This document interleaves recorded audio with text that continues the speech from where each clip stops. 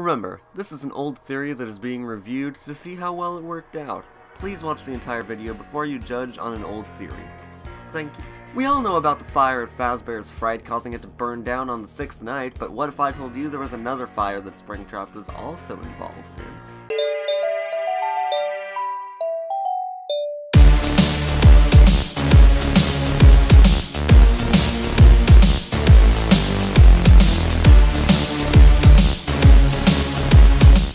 During the minigames in Five Nights at Freddy's 3, we play as the animatronics who are told to follow Purple Freddy. He'll lead us into a room and then Purple Guy will run out and dismantle us. Now, skipping ahead looking at the Phantom animatronics, look at how burnt they are. They represent something that survived a fire. So who burned it down? Now, you're thinking Purple Guy did it, of course. But you're not right, but you're not wrong either. Purple Guy attempted to burn down the restaurant to destroy the haunted robots. This is seen by the black spots on the ground, supposedly fuel, and the lighter he is holding. However, something gets in his way. The souls themselves.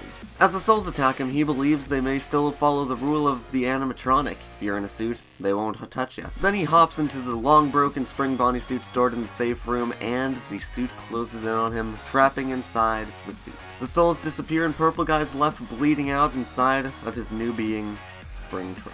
However, we know that Springtrap can still move on his own due to him clearly being active in Five Nights at Freddy's 3. So what if all that activity plus the dead body being inside of him caused the fire? You know, due to all the loose wires and the electricity going through, it could cause a spark on the fuel. Well, that can't be. Wizard animatronics all had wires sticking out and nothing happened to them. However, Purple Guy still had that lighter. In an attempt to not only kill the souls and himself, he burned down the restaurant, but survived.